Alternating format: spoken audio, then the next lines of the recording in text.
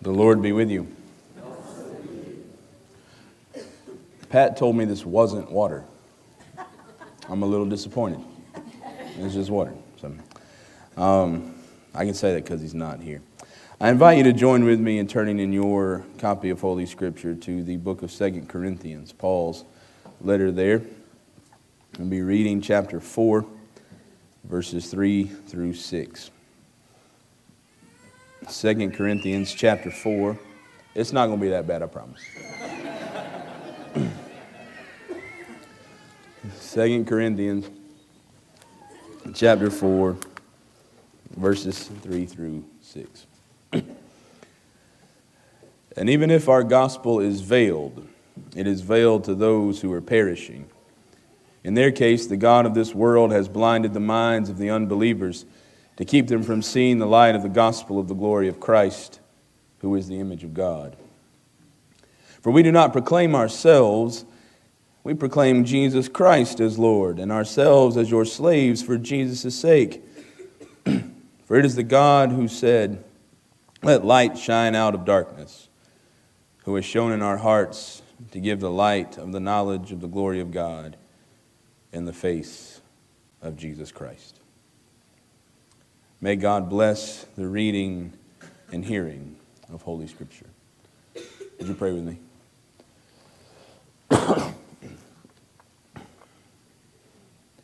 Now, God, give us ears to hear. Give my voice strength to say your words and not mine.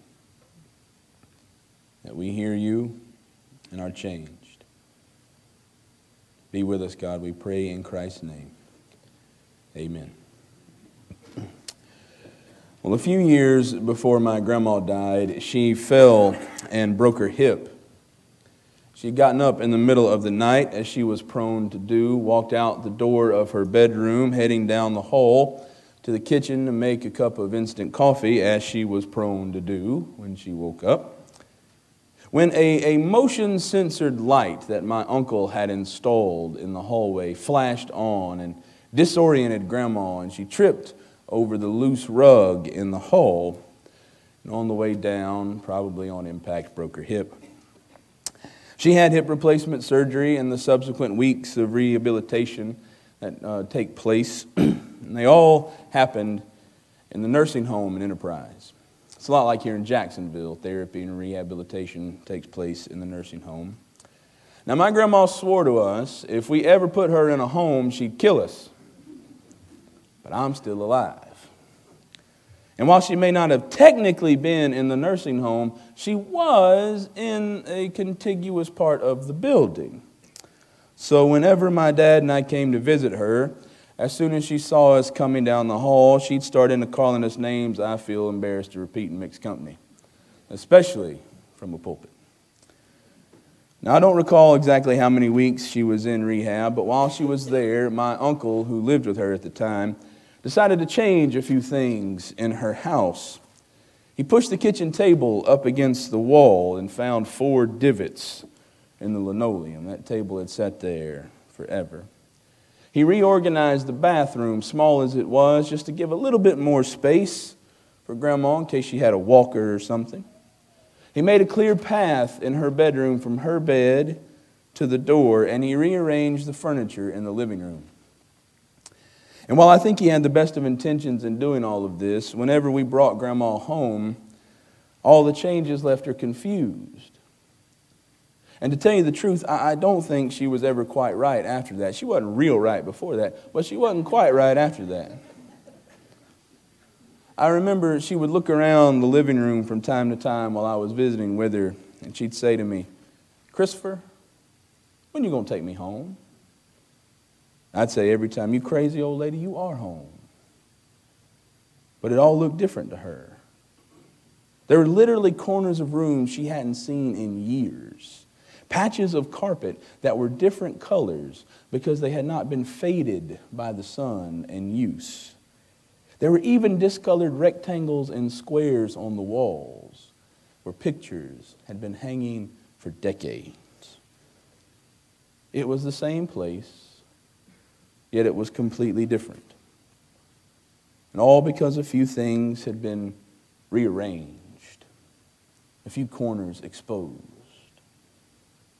For Grandma, the whole place had changed, relocated even. She didn't even believe she was in the right location. All because of a few things had been uncovered. You know, I can't help but wonder sometimes how this whole place, this whole world, might appear to change, relocate even, if we could just uncover a few things.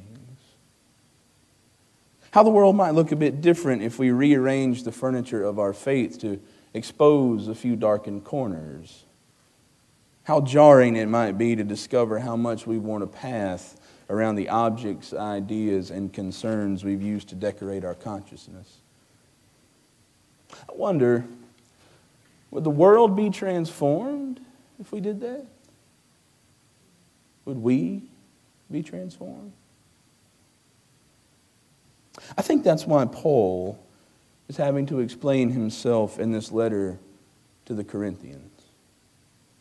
He's been preaching this light of the gospel of the glory of Christ, as he calls it. And perhaps he's uncovered something within the believers there at Corinth, something that had been ignored, glazed over, contradicted by these so-called super apostles who were preaching in the area. These other philosophers and preachers who were attempting to woo the congregation at Corinth with other thoughts about life and death and faith and the divine. But Paul's words before us, when you read them, I mean, they sound defensive, don't they? And even if our gospel is veiled, it's veiled to those who are perishing. I mean, Paul almost sounds like he's 9 arguing on the playground. Oh yeah? Well, if I'm wrong, it's just because you're a duty head. But what Paul is getting at, I think, is something much deeper. Something that touches on what I think just might be the biggest conundrum facing the contemporary church. Maybe facing the church of any era. You see, Paul speaks about a veiled gospel. A gospel that can only be identified by its reduced appearance. A veiled gospel that is only noticeable in the outline. And while there's definitely some connection there Paul's making with Moses and how Moses had to veil his face when he came off Mount Sinai, I think Paul's words are going farther, hinting at what just may be veiling the gospel in the eyes of many today. To tell the truth, it's not one particular issue, though there are many who would line up at the soapbox to take their turn to plead their case for the singular cause of moral corruption in our present age. But I might be so bold as to say it can be summed up in Paul's further words in the text. For we do not proclaim ourselves. We proclaim Jesus Christ as Lord, and ourselves as your slaves for Jesus' sake.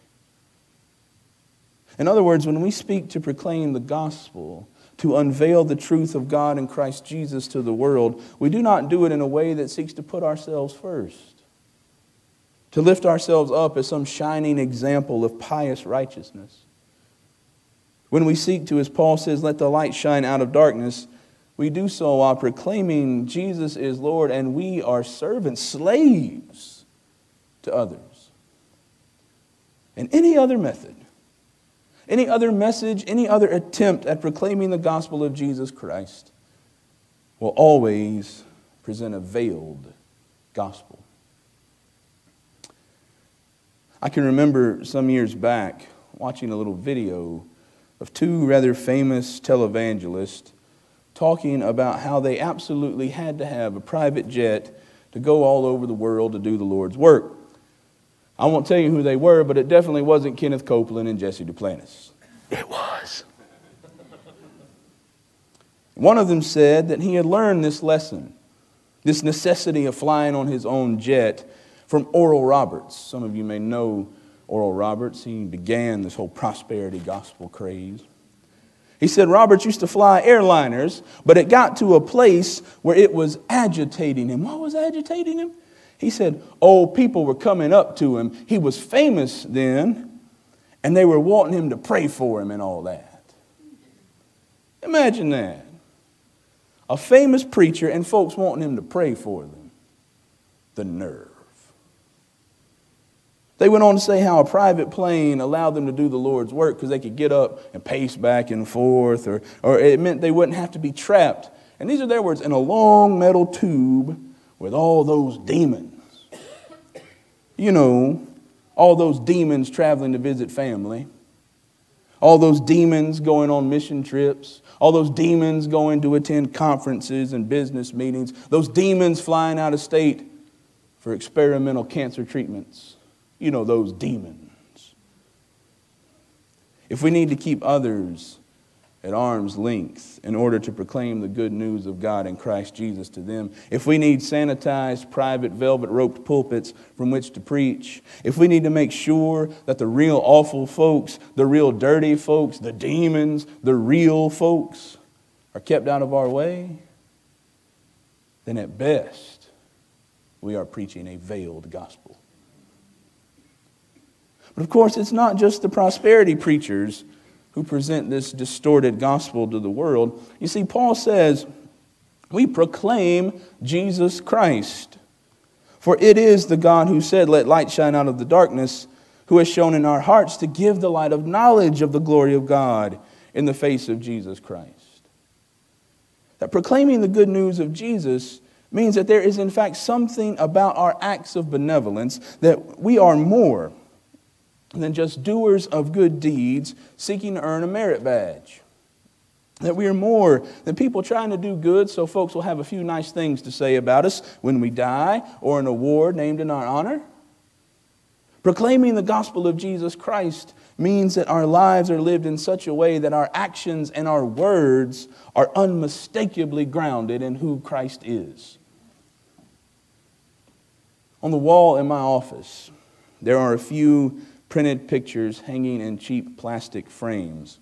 To tell the truth, they're mostly there to cover over the number of nail holes from multiple other frames that have been there over the years. But in one of those frames, there is a picture of Clarence Jordan. If you don't know who Clarence is, then you and I probably don't know each other very well. But Clarence, on this picture of him, there's one of my favorite quotes from Clarence. The measure of a Christian is not in the height of his grasp, but in the depth of his love. Clarence embodied that quote, I think. See, Clarence is growing in popularity among some younger folks these days, but in his day, in his lifetime, he was all but despised, especially in his home state of Georgia. In fact, when he died of a heart attack unexpectedly in his cabin at Quintanilla, they didn't even give him a proper place to be buried.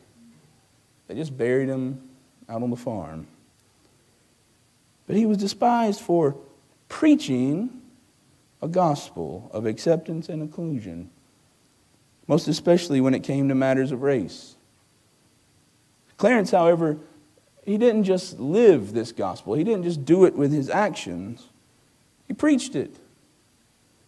He didn't just live his life in quietness with other folks at Quintanilla, the little interracial farming community he started in Americus. He preached in whatever church would welcome him into the pulpit. Clarence didn't just live his life, leaving the rest of the world to draw their own conclusions about his motives. Oh, he's just an old goody two-shoe. Oh, he's just somebody wanting to make himself famous. Oh, he's just this. No. Clarence was unapologetically vocal about his allegiance and obedience to the calling of Jesus Christ. And as such, I believe Clarence exemplified what's missing from the veiled gospel of my friends on the more progressive and liberal side of Christianity. Clarence was not ashamed to say that what he did, that the way he lived, was because of Jesus. Because he believed Jesus Christ was the Son of God, and that Jesus meant what he said when he said things like, you shall love the Lord your God and your neighbor as yourself. So today, it seems to me that we are stuck with two options as contemporary Christians. Two veiled gospels in need of transfiguration, in need of having their furniture rearranged, in need of the full light of revelation, of the light of the gospel of the glory of Christ, who is the image of God, in Paul's words. On the one hand, we can confess with our words that we are Christians, reciting creeds, signing faith statements, quoting Bible verses, putting them on our cars and stitching them and putting them on our walls. But this veiled gospel places us at the center, fooling us into believing that what matters most is our personal cognitive agreement to some argument that will secure us a seat in heaven. It veils the full-orbed truth of Christ's gospel, because as we proclaim Jesus Christ as your Lord, yet fail to proclaim ourselves as others' slaves for Jesus' sake, we miss the whole gospel. But on the other hand, we are presented with a muted gospel, indistinguishable from the benevolent deeds of those who donate their time and money for the tax benefit. A gospel veiled by the still self-seeking actions of philanthropists hoping to have a wing of their college named after them. Even this half-hearted gospel puts us at the center. For we will all but hide Jesus from the spotlight. No, don't bring religion into it. Don't talk about Jesus. Leave Jesus out of it. Hoping instead to either pass it off without the embarrassment of faith to the ear of reason, or to claim the work as our own, along with all the adoration and praise. It veils the full gospel of Jesus because it flatly fails to do what Paul says. Let light shine out of darkness by giving the light of the knowledge of the glory of God in the face of Jesus Christ. Friends, I am becoming more and more convinced that what we truly need, what the contemporary church needs, is an unveiled gospel.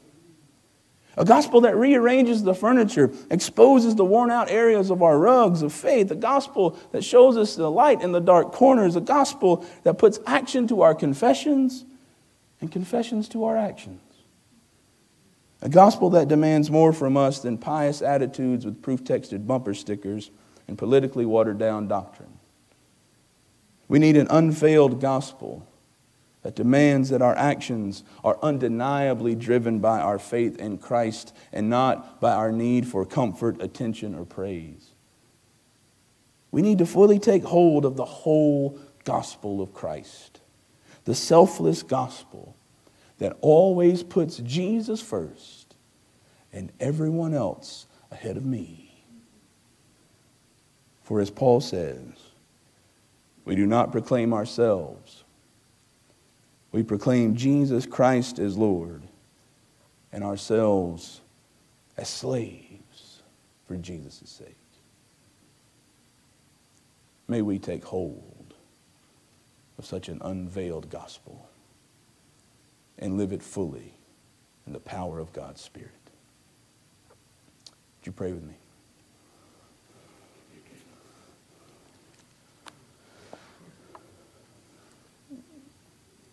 Lord Jesus Christ, Son of God, giver of the Holy Spirit, have mercy on us, O Lord, when we choose to pursue a veiled gospel, a half gospel, one that we choose to proclaim only with our words, or one, Lord, that is muted in our actions. God, help us to take hold of the full gospel, one in which our lives are unmistakably tied to you, the truth of who you are, that our very words and our deeds reflect the truth of your gospel. Holy God, be with us now as we listen for your Holy Spirit. Call us, Lord, to whatever it is you would have us to do this morning, and give us the strength and the courage to step out on faith and do it. We pray these things in the name of Christ our Lord. Amen.